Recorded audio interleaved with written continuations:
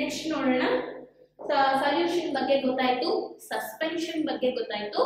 Let we see about the colloidal solution. Colloidal solution. What is colloidal solution? ಏನಿದು colloidal solution ಅನ್ನೋದನ್ನ ನೋಡೋದಾದ್ರೆ, so that ಏನು group A B C D 4 activities ನ ಮಾಡಿದ್ರು. So group A ನವರು ಇಲ್ಲಿ ಬರೋಣ. ಸೊ ಗ್ರೂಪ್ ಎ ನವರು ಮತ್ತು group A and B solution ಮಾಡಿದ್ರು. Solution of copper sulphate. So that ಏನು ಎ ಗ್ರೂಪ್ ಅವರು few crystals of copper sulphate ಅನ್ನ ಹಾಕೊಂಡು ಕಾಪರ್ ಸಲ್ಫೇಟ್ ಸೊಲ್ಯೂಷನ್ ಮಾಡಿದ್ರು. ಅಂಡ್ ಗ್ರೂಪ್ ಬಿ ಅವರು ಒಂದು spatula full of copper sulphate ಅನ್ನ ಹಾಕೊಂಡು ಸೊಲ್ಯೂಷನ್ ನ ಮಾಡಿದ್ರು. ಅಂಡ್ ಗ್ರೂಪ್ ಸಿ ಅವರು ವೀಟ್ ಫ್ಲೋರ್ ಅಥವಾ ಚಾಕ್ ಪೌಡರ್ ಅನ್ನ ಹಾಕೊಂಡು ಸೊಲ್ಯೂಷನ್ ನ ಮಾಡಿದ್ರು. So it is a suspension because the wheat flour particles are suspended in the solution and they will settle down when we kept undisturbed for few minutes or few hours. Okay na? So it is a suspension. And D group ಅವರು milk ಅಥವಾ ink ಅನ್ನ ಹಾಕಿ ink ಅನ್ನ water ಅಲ್ಲಿ dissolve ಮಾಡಿ solution ನ prepare ಮಾಡೋದು. So what is this? Ink ಅಥವಾ milk ಅನ್ನ ಹಾಕಿ ಮಾಡಿದಂತ ಸೊಲ್ಯೂಷನ್ ಏನದು ಅಂತ ಹೇಳಿದ್ರೆ ಅದು ಕೊಲಾಯ್ಡಲ್ ಸೊಲ್ಯೂಷನ್. ಹೇಗೆ ಏನು ಅನ್ನೋದನ್ನ ಅಬ್ಸರ್ವ್ ಮಾಡೋಣ ಈಗ. So that the mixture obtained by group D in activity is called a colloid or a colloidal solution. The solution of the milk ಅಥವಾ the mixture of milk and water ಅಥವಾ mixture of ink and water is called as colloidal solution. ಯಾಕೆ ಅಂತ ಕೇಳಿದ್ರೆ the particles of a colloid are uniformly spread throughout the solution.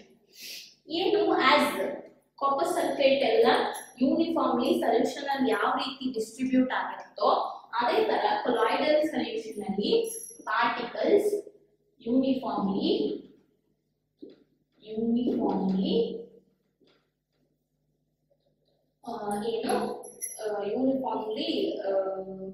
spread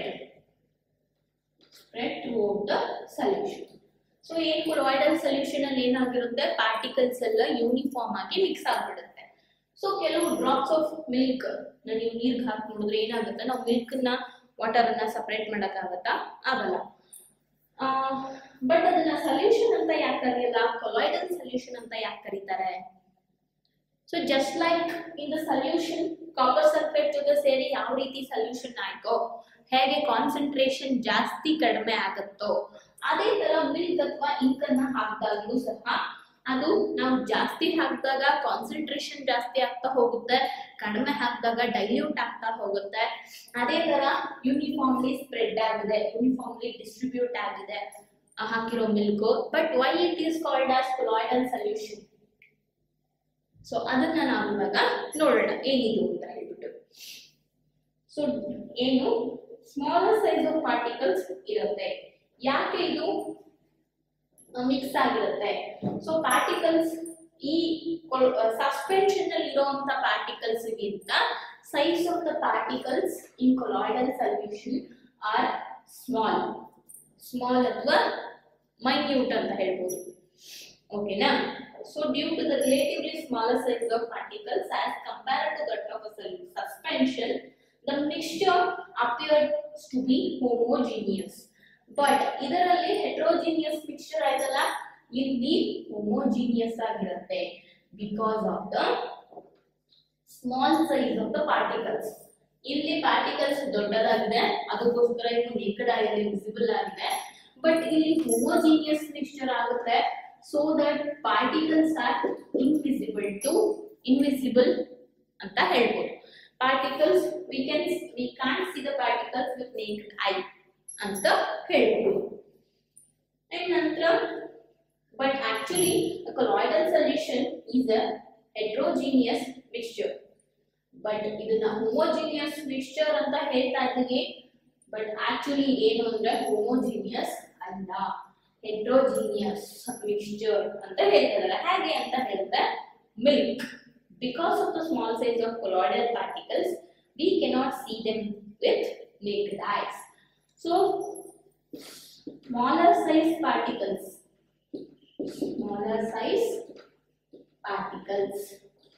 because of the small size of the particles we cannot see the particles with the naked eye, because it is smaller when compared to the suspension.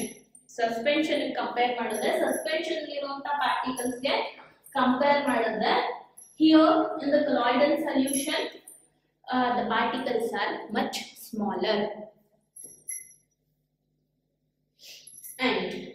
but these particles can easily scatter the beam of visible light. ಏನಂತ ಹೇಳಿದ್ರೆ so ಇದೇ test ಅನ್ನ ಈ solution ಗೆ ಮಾಡೋಣ, so that ಇದರಲ್ಲಿ ಯಾವುದು visible ಆಗಿ ಇರೋದಿಲ್ಲ. Uniformly disturbed solution. ಸೊ ಇಲ್ಲಿ ಲೈಟ್ ಅನ್ನ ಪಾಸ್ ಮಾಡಿದ್ರೆ what happens, it will scatter the beam. ಈ ರೀತಿ ಸ್ಕ್ಯಾಟರ್ಡ್ ಆಗ್ಬಿಡುತ್ತೆ. ಓಕೆನಾ, ಈ ಕಡೆಗೂ ಈ ಕಡೆಗೆಲ್ಲ ಈ ಕಡೆ ಮೇಲ್ಗಡೆ ಸೈಡ್ ಹೋಗ್ಬಿಡುತ್ತೆ, ಕೆಳಗಡೆ ಸೈಡ್ ಎಲ್ಲ ಹೇಗೋ scattered beam ಅನ್ನ we can observe the scattered beam. So these particles can easily scatter the beam of visible light. So the scattering of a beam of light is called Tyndall effect. Tyndall effect. ಏನಿದು Tyndall effect? Tyndall effect is the scattering of the light. Scattering of beam of light. So ಬರೀ light ಅಲ್ಲ, beam of light. ಏನ್ ಹೇಳ್ಬೋದು? beam ಅನ್ನ ನಾವು ಈಸಿಯಾಗಿ ಹೇಗೆ ಹೇಳ್ಬೋದು? ರೇಖೆಗಳು. ಈ ಲೈಟಿನ ರೇಖೆಗಳು ಒಂದು ಇಲ್ಲಿಂದ ಒಂದು ಪ್ರಾಪರ್ ಎಕ್ಸಾಂಪಲ್ ಕೊಡೋದಾದ್ರೆ ಇಲ್ಲಿಂದ ಬಂದಿದ್ದ ರೇಖೆ ಇಲ್ಲಿ ಈ ರೀತಿ ಹೋಗ್ಬಿಡುತ್ತೆ, ಇಲ್ಲಿಂದ ಬಂದಂತ ರೇಖೆ ಇಲ್ಲಿ ಹೋಗ್ಬಿಡುತ್ತೆ. So this type of scattering of beam of light is called Tyndall effect. ಇದನ್ನ ನಾವು Tyndall effect ಅಂತ ಕರಿತೀವಿ. So Tyndall effect is an important thing. So ಇದನ್ನ ನೀವು ಅರ್ಥ ಮಾಡ್ಕೊಳ್ಳಬೇಕು. ಸೊ ಏನು, ಈ ಕೊಲಾಯ್ಡಲ್ ಸೊಲ್ಯೂಷನ್ ಒಳಗಡೆ ಪಾರ್ಟಿಕಲ್ಸ್ ಎಲ್ಲ ಯೂನಿಫಾರ್ಮ್ಲಿ ಡಿಸ್ಟ್ರಿಬ್ಯೂಟ್ ಆಗುತ್ತೆ. We can't see the particles because of its smaller size, so that it will look like a homogeneous mixture. It will look like a homogeneous mixture, but it is a heterogeneous mixture because it scatters the beam of light. So this type of scattering of beam of light is called as Tyndall effect. Tyndall effect ಅಂತ ಕರೀತಾರೆ. So ಏನು called the Tyndall effect after the name of the scientist who discovered this effect. So scientist ಒಬ್ಬರು ಈ effect ಅನ್ನ discover ಮಾಡಿದ್ದಾರೆ. Tyndall effect can also be observed when a fine beam of light enters a room through a small hole. Can happen due to scattering of light by the particles of dust and smoke in the air. So that ಏನಾಗುತ್ತೆ ಅಂತ ಹೇಳಿದ್ರೆ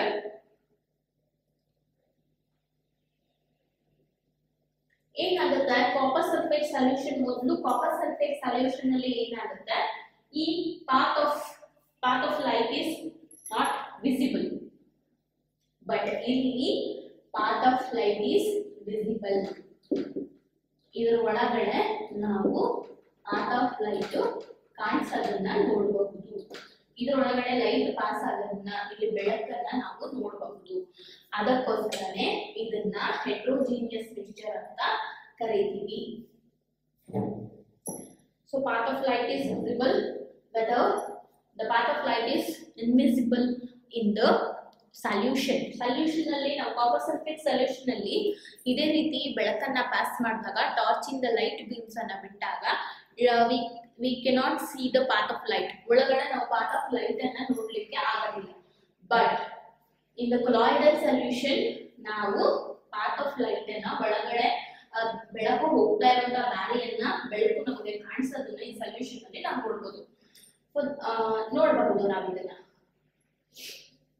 and ಏನು ಅಂತ ಹೇಳಿದ್ರೆ, so ಏನು ಒಂದು room, ಒಂದು ಕತ್ಲೆ ರೂಮ್ ಅಂತ ಅನ್ಕೊಳ್ಳೋಣ. ಒಂದು ಕತ್ಲೆ ರೂಮ್ ಅಲ್ಲಿ ಬೆಳಕು, ಒಂದು ಸಣ್ಣ ಹಳೆ ಮನೆಯಲ್ಲಿ, ಹಳ್ಳಿಗಳಲ್ಲಿ ಅಥವಾ ಹಂಚಿನ ಮನೆಗಳಲ್ಲಿ ಒಂದು ಬೆಳಕು ಬರಲಿ ಅಂತ ಹೇಳ್ಬಿಟ್ಟು ಒಂದು ಗಾಜನ್ನ ಹಾಕಿ ಮುಚ್ಚಿರ್ತಾರೆ. ಸೊ ದಟ್ ಅದು ಓಪನ್ ಆಗಿರೋದಿಲ್ಲ, ಗಾಜನ್ನ ಹಾಕಿ ಫೈನ್ ಆಗಿ ಕ್ಲೋಸ್ ಮಾಡಿರ್ತಾರೆ. ಆದ್ರಿಂದ ನಮಗೆ ಬೆಳಕು ಬರ್ತಾ ಇರುತ್ತೆ. ಸೊ ಬೆಳಕು ಬಂದು ಒಂದು ಕಡೆ ಬಾಕ್ಸ್ ಆಗಿ ಒಂದು ಅದು ಯಾವ ಶೇಪಲ್ಲಿ ಇರುತ್ತೋ ಆ ಶೇಪಲ್ಲಿ ಬೆಳಕು ಅಲ್ಲಿ ಬೀಳ್ತಾ ಇರುತ್ತೆ. ಆ ಬೆಳಕಲ್ಲಿ ನಾವು ಡಸ್ಟು ಸ್ಮೋಕ್ ಎಲ್ಲ ಇರೋ ತರ ಆ ಬೆಳಕಲ್ಲಿ ನಾವು ಅಬ್ಸರ್ವ್ ಮಾಡಿರ್ಬೋದು. ಇದನ್ನ ಯಾರ್ಯಾರು ಅಬ್ಸರ್ವ್ ಮಾಡಿದ್ದೀರಾ? So observe ಮಾಡಿರ್ತೀರಾ. ಸೊ ದಟ್ ಅದರಿಂದ ಇಲ್ಲ ಅಂದ್ರೆ ಕಿಟಕಿಯಿಂದ ಸಹ ಆಗಿರಬಹುದು ಅಥವಾ ಬೇರೆ ಬೇರೆ ತರಹ ನೋಡಿರಬಹುದು ನೀವು. ಸಮ್ ಹೌ ತುಂಬಾ ಬೆಳಕು ಕಡಿಮೆ ಇರುವಂತ ಜಾಗಕ್ಕೆ ಡೈರೆಕ್ಟ್ ಆಗಿ ಸನ್ನಿಂದ ಬೀಮ್ಸ್ ಆಫ್ ಲೈಟ್ ಬಂದಾಗ ಅದರ ಜೊತೆಲಿ ನಾವು ಡಸ್ಟ್ ಪಾರ್ಟಿಕಲ್ಸ್ ನ, ಸ್ಮೋಕ್ ಅನ್ನೆಲ್ಲ ನೋಡ್ಬೋದು.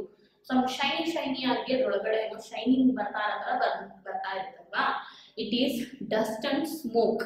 ಅದರಲ್ಲಿ ಡಸ್ಟ್ ಮತ್ತೆ ಸ್ಮೋಕ್ ಬರ್ತಾ ಇರುತ್ತೆ. So that air contains dust and smoke with it ಅಲ್ವಾ. ಅದೇ ಅದು ಶೈನಿಂಗ್ ಆಗಿ ಡಸ್ಟ್ ಅಂಡ್ ಸ್ಮೋಕ್ ಆ ರೀತಿ ಕಾಣಿಸ್ತಾ ಇರುತ್ತೆ. ಅದನ್ನು ಸಹ ನಾವು ಟಿಂಡಾಲ್ ಎಫೆಕ್ಟ್ ಇಂದಾನೆ ಅದು ಆಗೋದು. ಸೊ ಏನಾಗುತ್ತೆ, Tyndall effect can also be observed when fine beam of light enters a room through a small hole. This happens due to the scattering of light by the particles of dust and smoke in the air. So dust na particles anta anಕೊಳ್ಳಿ, light ಬರುತ್ತೆ, dust ಮೇಲ್ಗಡೆ pass ಆಗುತ್ತೆ, dust ಏನ್ ಮಾಡುತ್ತೆ, light scatter ಆಗೋ ತರ ಮಾಡುತ್ತೆ. Light scatter ಆದ್ರೆ ಸುತ್ತ ನಮಗೆ ಬೆಳಕು ಬರ್ತಾ ಇರುತ್ತೆ. So that Tyndall effect can be observed when sunlight passes through the canopy of a dense forest. So ಕಾಡಲ್ಲಿ Tyndall effect ಅನ್ನು ನಾವು ಅಬ್ಸರ್ವ್ ಮಾಡಬಹುದು. ಹೇಗೆ ಅಂತ ಹೇಳಿದ್ರೆ, ಫುಲ್ಲು ಕೆನೋಪಿ ಅಂತ ಹೇಳಿದ್ರೆ, ಸೊ ಏನು ಮರಗಳ ಬ್ರಾಂಚಸ್ ಎಲ್ಲ ಸೇರಿ ಅಗಲವಾಗಿ ಬೆಳೆದುಕೊಂಡು ಭೂಮಿ ಮೇಲೆ ಬಿಸಿಲೆ ಬೀಳ್ದಿರೋ ತರ ಒಂದು ನೆರಳು ಕೊಡ್ತಾ ಇರುತ್ತೆ ಭೂಮಿ ಮೇಲೆ. ಚಪ್ರ ತರ ಆಗ್ಬಿಟ್ಟಿರುತ್ತೆ. ಅದು ಚಪ್ರದ ಕೆಳಗಡೆ ಬರೋದಿಲ್ಲ ಅಲ್ವಾ ಬೆಳಕು, ಮರ ಕವರ್ ಮಾಡ್ಕೊಂಡಿರುತ್ತಲ್ವಾ. ಸೊ ಕ್ರೌನ್ಸ್, ಮರಗಳ ಕ್ರೌನ್ಸ್ ಏನಿರುತ್ತೆ ಅವೆಲ್ಲ ಬ್ರಾಂಚಸ್ ಆಗಿ ಬೆಳೆದು, ಬ್ರಾಂಚಸ್ ಹೋಗಿ ಅವಕ್ಕೆಲ್ಲ ಕ್ರೌನ್ಸ್ ಜಾಸ್ತಿ ಇದ್ದು ಅಗಲವಾಗಿ ಚಪ್ರ ತರ ಅದು ಬೆಳ್ಕೊಂಡಿರುತ್ತೆ. ಸೊ ದಟ್ ನೆಲಕ್ಕೆ ಬಿಸಿಲು ಬೀಳೋದಿಲ್ಲ. ಬಟ್ ಗ್ಯಾಪ್ಸ್ ಇರುತ್ತೆ, ಎಲೆಗಳ ಮಧ್ಯ, ಬ್ರಾಂಚ್ಗಳ ಮಧ್ಯ ಸ್ವಲ್ಪ ಗ್ಯಾಪ್ಸ್ ಇರುತ್ತಲ್ಲ, ಆ ಗ್ಯಾಪ್ ಅಲ್ಲಿ ಸೂರ್ಯನ ಬೆಳಕು ಎಂಟರ್ ಆಗುತ್ತೆ. ಎಂಟರ್ ಆದ್ರೆ ಅದು ಯಾವ ರೀತಿ ಕಾಣುತ್ತೆ ಅಂತ ಹೇಳಿದ್ರೆ, ಸೊ ಮರಗಳ ಮಧ್ಯ ಬರ್ತಾ ಇರೋಂತ ಬೆಳಕು ಈ ರೀತಿ ಕಾಣಿಸುತ್ತೆ. So that this scattering of light in the forest through the space between the leaves, ಅಥವಾ gap between the leaves, light beams will enter through the holes ಅಥವಾ gaps between the leaves. So it will scatter and ಅದರಿಂದ ಬೆಳಕು pass ಆಗುವಂತದನ್ನ ನಾವು Tyndall effect ಅಂತಾನೆ ಕರೀತೀವಿ. And mist contains tiny droplets of water which acts as particles as colloid dispersed in air. So ನಾವು ಇಲ್ಲಿ particles ನ colloids ಅಂತ ಕರೀತೀವಿ. ಈ colloids ಏನು ಅಂತ ಹೇಳಿದ್ರೆ, ಇದರಲ್ಲಿ ಒಳಗಡೆ ಇರುವಂತ ಪಾರ್ಟಿಕಲ್ಸ್ ಮಿಲ್ಕ್ ಪಾರ್ಟಿಕಲ್ಸ್ ಅಥವಾ ಇಂಕ್ ಪಾರ್ಟಿಕಲ್ಸ್ ಆದ colloids. ಅದೇ ತರ ಫಾರೆಸ್ಟ್ ಅಲ್ಲಿ ಅಥವಾ ಮನೆಯಲ್ಲಿ ಬೆಳಕು ಡೈರೆಕ್ಟ್ ಆಗಿ ಬಂದು ಬೀಮ್ ಅಲ್ಲಿ ಬಂದು ಸ್ಕ್ಯಾಟರ್ ಆಗ್ತಾ ಇದೆ. ಡಸ್ಟ್ ಪಾರ್ಟಿಕಲ್ಸ್ ಏನಿದೆ, ಗಾಳಿನಲ್ಲಿರುವಂತ dust particles, smoke particles are the colloids which scatter the light so that light will scatter and give light to the surrounding ಅಲ್ವಾ. ಸರೌಂಡಿಂಗ್ ಗೆ ಬೆಳಕು ಬರಲಿಕ್ಕೆ ಮೇಲಿಂದ ಒಂದು beam ಅಲ್ಲಿ ಬಂದಂತ ಲೈಟ್ ಸ್ಕ್ಯಾಟರ್ ಆಗಬೇಕು. So this colloids will scatter. This scattering of the beam of the light is called Tyndall effect. So ಯಾವ್ಯಾವುದು colloid ಅನ್ನೋದು ಗೊತ್ತಾಯ್ತು. ಸೊ ಏನಾದ್ರೂ ಬೆಳಕಿಂದ ಬಂದು ಸ್ಕ್ಯಾಟರ್ ಆಗ್ತದೆ, ಅದರೊಳಗಡೆ ನಾವು ಡಸ್ಟ್ ಪಾರ್ಟಿಕಲ್ಸ್ ನ ನೋಡಬಹುದು. Those dust particles are the colloids, and here the milk particles or the ink particles are the colloids.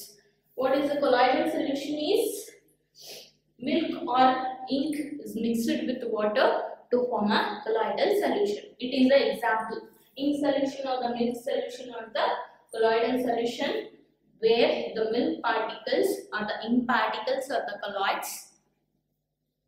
We can see the scattering of the light and light path is visible in this solution, hence it is called as colloidal solution and a heterogeneous mixture.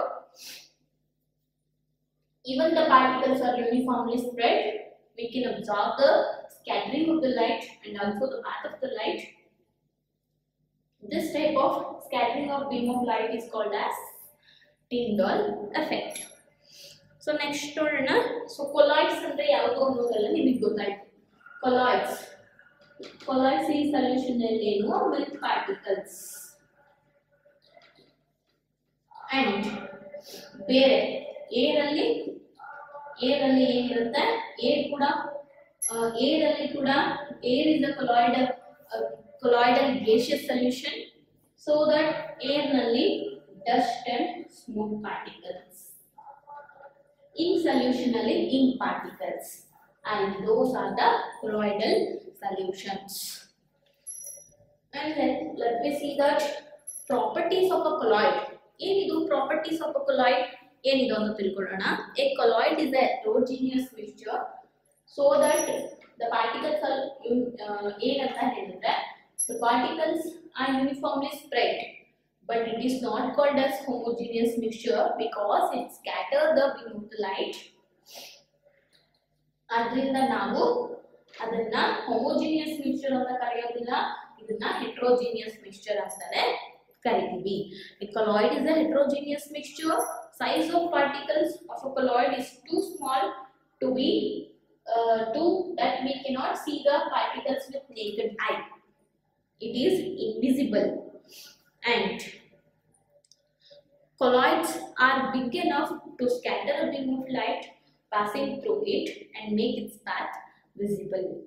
ಏನಂತ ಹೇಳಿದ್ರೆ, so particles are big enough to scatter the beam of light so that the path of light is visible and it will scatter the beam of light, and they do not settle down when left undisturbed. That is, colloid is quite stable. So idu kuda stable. So this is unstable.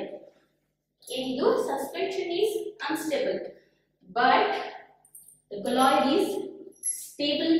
Colloidal solution is a stable solution because the particles will not settle down when we kept undisturbed for few minutes or few hours. ಎಷ್ಟೊತ್ತಿದ್ರೂ the particles ಏನಾಗುತ್ತೆ, ಅದು ಬಂದ್ಬಿಟ್ಟು bottom ಅಲ್ಲಿ settle ಆಗೋದಿಲ್ಲ, and they cannot be separated from the mixture by the process of filtration. Filtration ಮಾಡೋದ್ರಿಂದನೂ ಅದು separation ಆಗೋದಿಲ್ಲ, but a special technique of separation known as centrifugation. Centrifugation ಇಂದ ಅದು ಆಗುತ್ತೆ. So centrifugation ಇಂದ we can separate the particles here. Centrifugation ಇಂದ we can separate the particles from this solution. It is a special technique of separation. And filtration ಇಂದ separation ಮಾಡಲಿಕ್ಕೆ ಆಗೋದಿಲ್ಲ. By filtration we cannot separate the particles of the solution. We can't see any residue here. Okay na? ಇದರಲ್ಲಿ ಈ suspension filter ಮಾಡಿದಾಗ we can separate the solution we can separate the solute and solvent, but here we can't separate the solute and solvent by filtration, but we can separate the solute and solvent by the special technique of separation. It is centrifugation. What is centrifugation anta kelidre? Centrifugation is a special type of separation. We can separate the colloidal we can separate the colloids in the solution, athwa we can separate the particles of the colloidal solution from the method centrifugation anta helabahudu.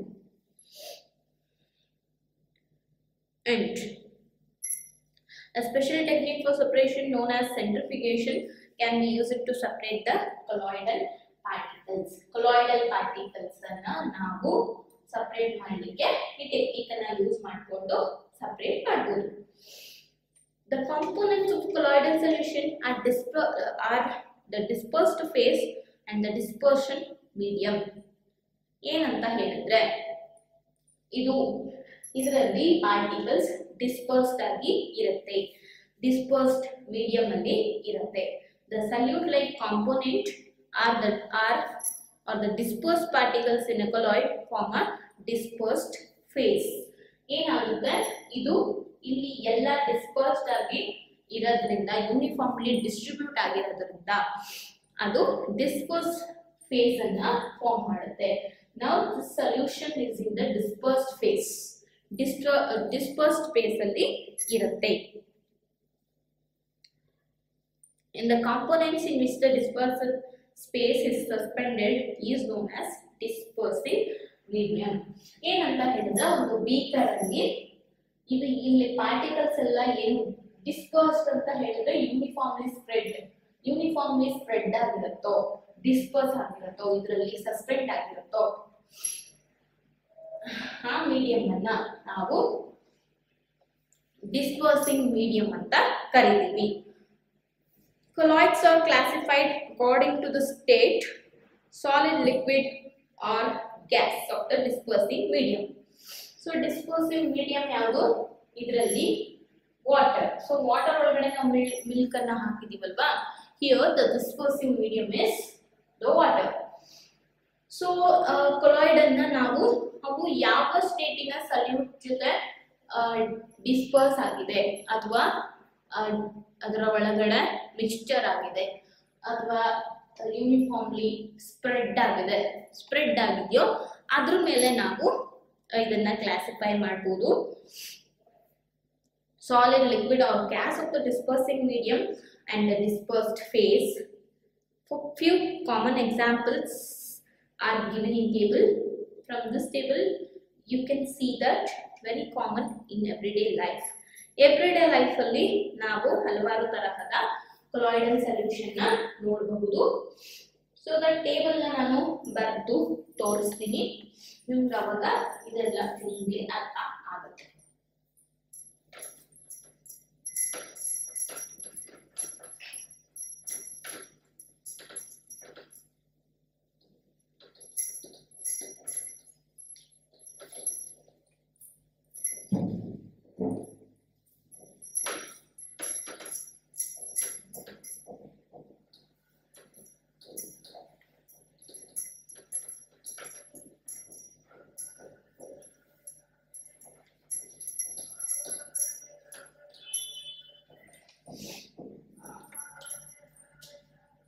First to dispersed phase.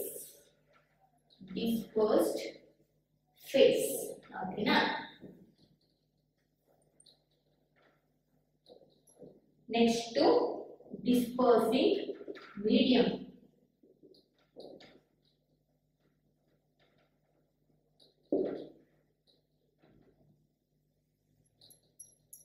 Next to type. So type of colloidal solution. Okay na? ಅಂದ್ರೆ ಯಾವ ರೀತಿ ಮಾಡಿದ್ದಾರೆ ಅಂತ, and ಆ type ಇದೆ example ಇಲ್ಲಿ. So first liquid, ಒಂದು liquid ಅಲ್ಲಿ ಆಗಿದ್ರೆ ಅಂಡ್ ಲಿಕ್ವಿಡ್ ಅಲ್ಲಿ ಡಿಸ್ಪರ್ಸಿಂಗ್ ಮೀಡಿಯಾ ಯಾವುದು? ಗ್ಯಾಸ್ ಆಗಿದ್ರೆ ಅದನ್ನ ನಾವು ಏರೋಸೋಲ್ ಅಂತ ಕರಿತೀವಿ. ಏರೋಸೋಲ್ ಕೊಲಾಯ್ಡಲ್ ಸೊಲ್ಯೂಷನ್ ಅಂತ ಕರಿತೀವಿ. ಸೊ ಲಿಕ್ವಿಡ್ ಅಲ್ಲಿ ಗ್ಯಾಸ್ ಆಗಿದ್ರೆ ಅದನ್ನ ನಾವು ಹೀಗಂತ ಕರಿತೀವಿ. ಸೊ ಡಿಸ್ಪರ್ಸ್ಡ್ ಫೇಸ್ ಅಂತ ಹೇಳಿದ್ರೆ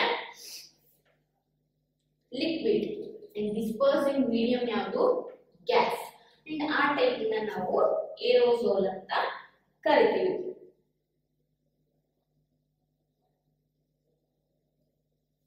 ಇದು ಎಲ್ಲಿ ನಡೆಯುತ್ತೆ ಅಂತ ಹೇಳಿದ್ರೆ fog, clouds, mist. So fog ಅಂದ್ರೆ ಏನು? ಫಾಗ್ ಬಂದ್ಬಿಟ್ಟು ಈ ಬೆಟ್ಟದ ಮೇಲ್ಗಡೆ ಎಲ್ಲ ಹೋದ್ರೆ ಅಥವಾ ಬೆಳಗ್ಗೆ ತುಂಬಾ ಮುಂಚೆನೆ ಒಂದು 5 ಗಂಟೆಯಿಂದ 6 ಗಂಟೆ ಹೊತ್ತಿನಲ್ಲಿ ಹೊರಗಡೆ ಅಬ್ಸರ್ವ್ ಮಾಡಿದ್ರೆ ಮಂಜು ತುಂಬಿಕೊಂಡಿರುತ್ತೆ.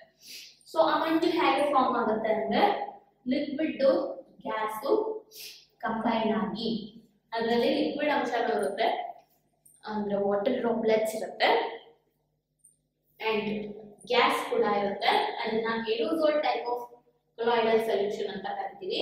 ಅದಕ್ಕೆ ಎಕ್ಸಾಂಪಲ್ ಫಾಗ್, ಕ್ಲೌಡ್ಸ್. ಕ್ಲೌಡ್ಸ್ ಏನಾಗುತ್ತೆ? ವಾಟರ್ ಡ್ರಾಪ್ಲೆಟ್ಸ್ ಅಥವಾ water vapours go to the sufficient height and it will be cool down. It will become cool and the water droplets are formed. Water drops, tiny drops of water and the droplets. So droplets will form the clouds. Alva. So ಯಾವುದು ಆ liquid ಯಾವ ರೀತಿ ಹೋಗುತ್ತೆ? Gas ನ ಮೀಡಿಯಾದಲ್ಲಿ, gas ಅಂದ್ರೆ air ನ ಮೀಡಿಯಾದಲ್ಲಿ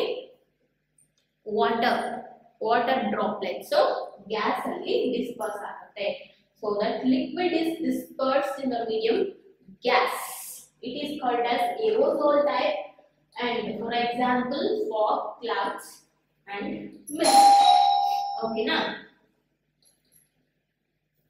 And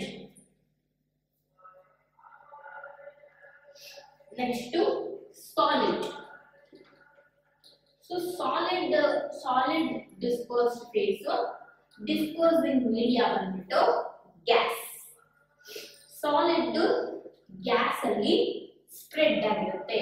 so gas solid particles gas ಅಲ್ಲಿ ಸ್ಪ್ರೆಡ್ ಆಗಿರುವಂತ ಟೈಪ್ ಅನ್ನ ಏರೋಸೋಲ್ ಅಂತಾನೆ ಕರಿತೀವಿ. Example smoke produced by automobile ಇರಬಹುದು, automobile exhaust, automobile exhaust.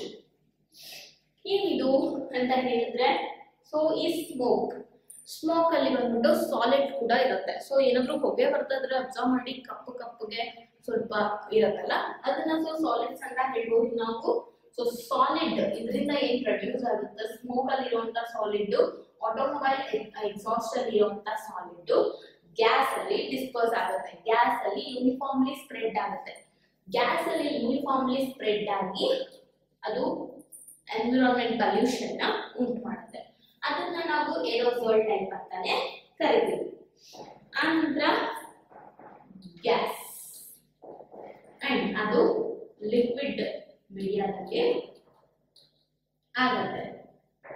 So gas liquid ಮೀಡಿಯಾದಲ್ಲಿ ಮಿಕ್ಸ್ ಆಗಿ ಫೋಮ್ ಅನ್ನ ರಿಲೀಸ್ ಮಾಡುತ್ತೆ. ಸೊ ಅದನ್ನ ಫೋಮ್ ಕೊಲಾಯ್ಡಲ್ ಸೊಲ್ಯೂಷನ್ ಅಂತ ಹೇಳ್ಬಹುದು. ಏನದು ಅಂತ ಹೇಳಿದ್ರೆ ಇದನ್ನ ಯೋಚನೆ ಮಾಡಿ, ಏನು ಫೋಮ್ ಯಾವ್ದ್ರಲ್ಲಿ ಬರುತ್ತೆ? So shaving cream, hand wash ಅಲ್ಲೂ ಸಹ ನೋಡಿ ಒಂದು ಹ್ಯಾಂಡ್ ವಾಶ್ ಬರುತ್ತಲ್ಲ, ಸೊ ಸ್ಪ್ರೆಡ್ ಮಾಡಿದ್ರೆ ಫೋಮಿ ಆಗಿ ಬರುತ್ತೆ. ಬಿಕಾಸ್ ಅಲ್ಲಿ ಏನಾಗಿದೆ ಅಂತ ಹೇಳಿದ್ರೆ gas is dispersed in the liquid ಅಲ್ಲಿ ಗ್ಯಾಸ್ ಡಿಸ್ಪರ್ಸ್ ಆಗಿದೆ. So that it will form the foam. Shaving cream ಅಲ್ಲೂ ಸಹ ಹಾಗೇನೆ. ಶೇವಿಂಗ್ ಕ್ರೀಮ್ ಹೇಗಿರುತ್ತೆ? ತುಂಬಾ ಒಂದ್ ರೀತಿ, ಯಾವ ರೀತಿ ಹೇಳ್ಬೋದು, ಫ್ಲಫಿ ಆಗಿ ಒಂದ್ ರೀತಿ ತುಂಬಾ ಫ್ಲಫಿ ಆಗಿ ಬರುತ್ತಲ್ವಾ. ಸೊ ದಟ್ ಲಿಕ್ವಿಡ್ ಅಲ್ಲಿ ಗ್ಯಾಸ್ ಬಂದ್ಬಿಟ್ಟು ಲಿಕ್ವಿಡ್ ಅಲ್ಲಿ ಡಿಸ್ಪರ್ಸ್ ಆಗಿರುತ್ತೆ. ಇಟ್ ವಿಲ್ ಏನಾಗುತ್ತೆ ಫೋಮಿ ಆಗಿ ಫಾರ್ಮ್ ಆಗುತ್ತೆ ಶೇವಿಂಗ್ ಕ್ರೀಮ್. ಅದನ್ನ ಫೋಮ್ ಟೈಪ್ ಅಂತ ಕರೀತೀವಿ. Next liquid dispersed phase and liquid is the dispersing medium. ಅದನ್ನ ನಾವು ಎಮಲ್ಷನ್ ಅಂತ ಕರಿತೀವಿ. ಏನಿದು ಎಕ್ಸಾಂಪಲ್ ಅಂತ ಕರೆಯೋದಾದ್ರೆ ಮಿಲ್ಕ್ ಫೇಸ್ ಕ್ರೀಮ್. ಏನಿದು ಅಂತ ಹೇಳೋದಾದ್ರೆ ಲಿಕ್ವಿಡ್ ಏನಿರುತ್ತೆ ಆ liquid. So milk is a liquid, water is a liquid, so that it will mix ಆಗುತ್ತೆ. ನಮಗೆ ಡಿಫ್ರೆನ್ಶಿಯೇಷನ್ ಗೊತ್ತಾಗೋದಿಲ್ಲ. Even in the face cream ಅಲ್ಲೂ ಕೂಡ ಎಮಲ್ಷನ್ ಆಗಿರುತ್ತೆ. ಹೇಗೆ ಅಂತ ಹೇಳಿದ್ರೆ ಲಿಕ್ವಿಡ್ ಅಲ್ಲಿ ಯೂನಿಫಾರ್ಮ್ಲಿ ಸ್ಪ್ರೆಡ್ ಆಗಿರುತ್ತೆ. So dispersed face is also liquid, dispersing medium also liquid, then it is called as emulsion. So that example for emulsion is milk and face cream. And next, liquid in solid. Sorry, liquid alla. So that liquid, solid, gas, liquid, and next is solid. So that solid liquid form ಆಗೋದನ್ನ ನಾವು ಸಾಲ್ ಅಂತ ಕರಿತೀವಿ. ಏನಂತ ಹೇಳಿದ್ರೆ ಅದು mud ಇರಬಹುದು and milk of magnesium ಕೂಡ ನಾವು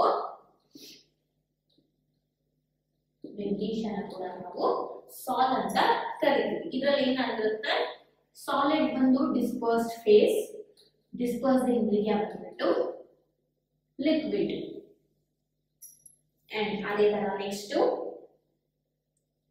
ಇನ್ನೊಂದು gas dispersed phase and liquid ಅಲ್ಲ solid ಬಂದ್ಬಿಟ್ಟು dispersing media, ಅದು foam ಅಂತಾನೆ ಕರೀತೀವಿ.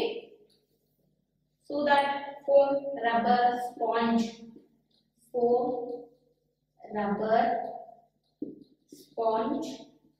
these are the types of foam. ಏನಾಗುತ್ತೆ ಸಾಲಿಡ್ ನಲ್ಲಿ ಗ್ಯಾಸ್ ಇಂಟ್ರೊಡ್ಯೂಸ್ ಆಗುತ್ತೆ. ಸೊ ಸಾಲಿಡ್ ನಲ್ಲಿ ಗ್ಯಾಸ್ ಇಂಟ್ರೊಡ್ಯೂಸ್ ಆದ್ರೆ ಈ ರಬ್ಬರ್, ಸ್ಪಾಂಜ್ ಆ ರೀತಿ ಎಲ್ಲ ಫಾರ್ಮ್ ಆಗುತ್ತೆ. ಆ ನಂತರ sponge humus and next solid.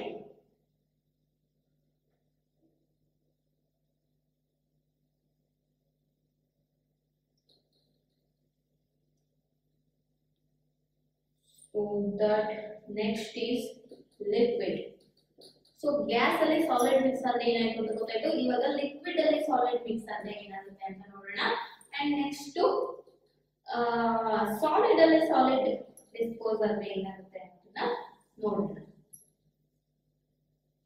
So liquid solid ಅಲ್ಲಿ dispose ಆಗೋದನ್ನ ನಾವು ಜೆಲ್ ಅಂತ ಕರಿತೀವಿ. So that jelly, cheese, butter ಇದೆಲ್ಲ ಬಂದ್ಬಿಟ್ಟು ಎಕ್ಸಾಂಪಲ್ಸ್ ಫಾರ್ ಜೆಲ್. ಸೊ ಜೆಲ್ಲಿನಲ್ಲಿ ಏನಾಗುತ್ತೆ ಸಾಲಿಡ್ ಲಿಕ್ವಿಡ್ ಜೆಲ್ಲಿ ಆಗಿ ಫಾರ್ಮ್ ಆಗಿರುತ್ತೆ. ಸೊ ಸಾಲಿಡ್ ಇದನ್ನ ಸಾಲಿಡ್ ಸಾಲ್ ಅಂತ ಕರಿತೀವಿ. ಸೊ ಸಾಲಿಡ್ ಸಾಲ್ ಅಲ್ಲಿ coloured ಜಮ್ಸ್ಟೋನ್, Milky glass, coloured ಜಮ್ಸ್ಟೋನ್ಸ್.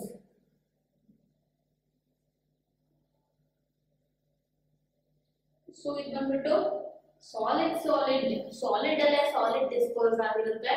Milky glass ಇರ್ಬೋದು, ಕಲರ್ಡ್ ಜಮ್ಸ್ಟೋನ್ಸ್ ಇರ್ಬೋದು, ಇದಕ್ಕೆ example. And these are the types of colloidal solutions and these are the examples for that. ಇದರಿಂದ ನಮಗೆ ಗೊತ್ತಾಗುತ್ತೆ ಯಾವ್ಯಾವುದು ಅನ್ನೋದು. ಸೊ ಲಿಕ್ವಿಡ್ ಗ್ಯಾಸ್ ಅಲ್ಲಿ ಡಿಸ್ಪೋಸ್ ಆಗಿದ್ರೆ ಅದು ಫಾಗ್ ಅನ್ನ ಕ್ಲೌಡ್ಸ್ ಅನ್ನ ಫಾರ್ಮ್ ಮಾಡುತ್ತೆ. ಸಾಲಿಡ್ ಗ್ಯಾಸ್ ಅಲ್ಲೇ ಡಿಸ್ಪರ್ಸ್ ಆಗಿದ್ರೆ ಸ್ಮೋಕ್ ಪ್ರೊಡ್ಯೂಸ್ ಆಗುತ್ತೆ. ಸೊ ದಟ್ ಸಾಲಿಡ್ ಗ್ಯಾಸ್ ಅಲ್ಲಿ ಡಿಸ್ಪರ್ಸ್ ಆಗುತ್ತೆ.